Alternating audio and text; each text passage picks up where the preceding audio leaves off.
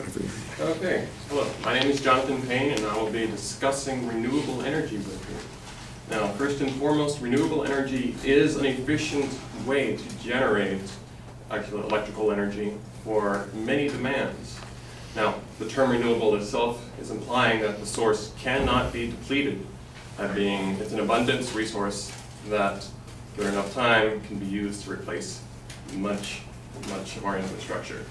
So it exists in many forms, such as wind, solar, hydrothermal, geothermal, as well as some fusion power as well.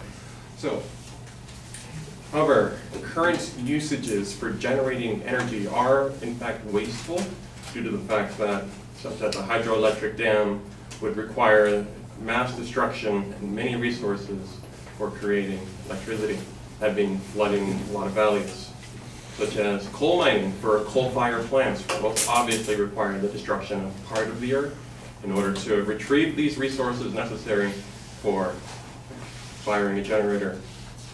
Now, renewable sources harness existing sources of energy, such as solar and wind, without any necessary damage to the environment. They exist with no limitations for implementation. Now, this brings me to my first quote.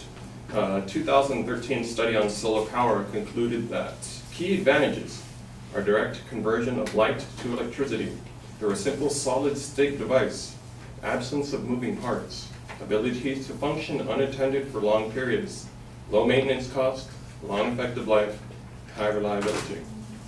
So, now, renewable energy as it exists today can exceed many energy demands. Now, this is relevant in developed countries as well as in developing countries in itself. So they can sustain electrical loads across power systems for quite some time. That is, whether it's in the kilowatts, megawatts, or gigawatts, whether or not it's something significant to be worried about. Now, these brings me to my second quote of a 6-year operational study in Antarctica.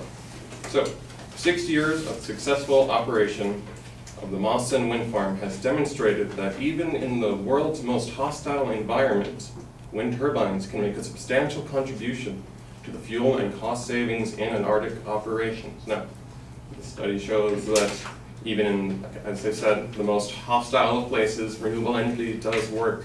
So, which is why we can implement it on a larger scale in more calmer environments if it can survive in hostile environments. Additionally, renewable sources use passive ways to generate electricity.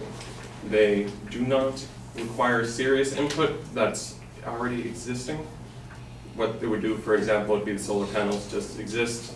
After they are constructed, they are placed in construction sites, absorb the energy, convert photovoltaic light directly into electricity with no immediate impact.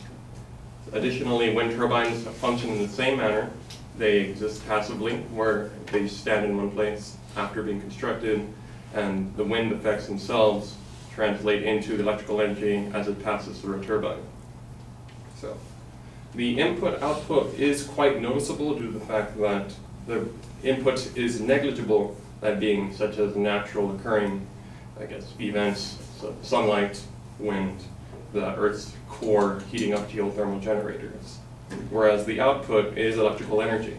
Now, this is significant where it takes energy to make energy. In this case, we don't put in the energy, nature does.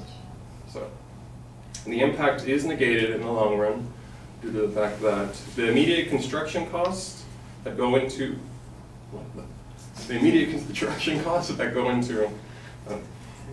developing renewable energy sources can be negated after the short-term to long-term implementation of these technologies, such as the amount of income you'd be saving or resources that are saved from these technologies being used. So, in conclusion, I'd like to restate that renewable energy is an efficient source of generating energy. Thank you.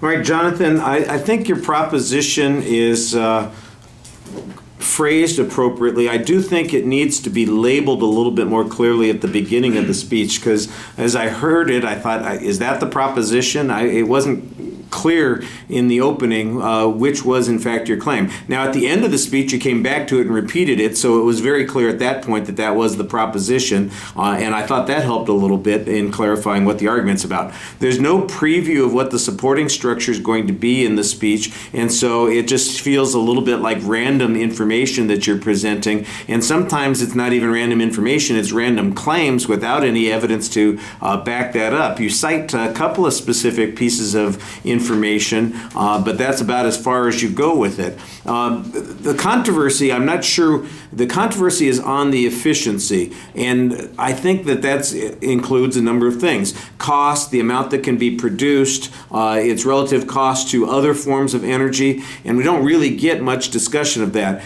Nobody is saying that solar energy doesn't work.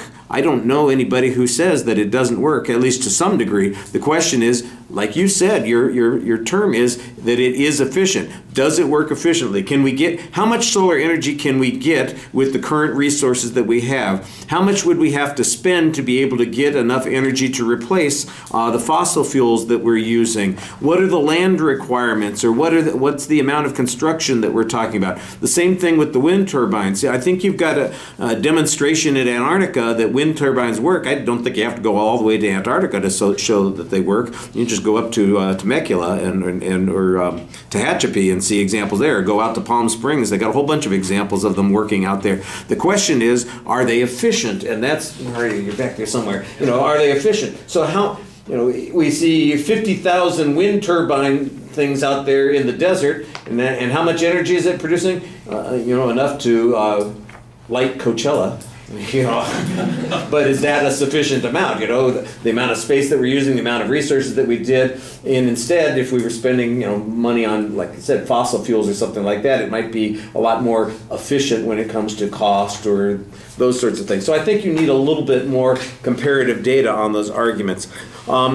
You need a stronger structure in the speech. You know, I think it basically comes down to a couple of points. You need something that says we can produce a sufficient amount of energy with these alternative resources to adequately create energy for our needs. You know, I don't know how many kilowatts or megawatts or however they measure these things the United States uses. Let's just use I'll make up a number because I don't know exactly how they're measured. 200 kilowatts nationwide, you know, something like that. Okay, well, can you show that these power systems can produce 200 kilowatts of electrical power? If you can, then I think that it's efficient. Now, cost effectiveness, if it takes us 5 times as much money to produce that kilowatt hours as it does to get it from fossil fuels, then there's a question about its efficiency also. And one of the things that you're missing, although you kind of referred to it a little bit, and that is what are the environmental costs, and you mentioned kind of it's passive and we don't have destruction of coal mines and all that kind of stuff,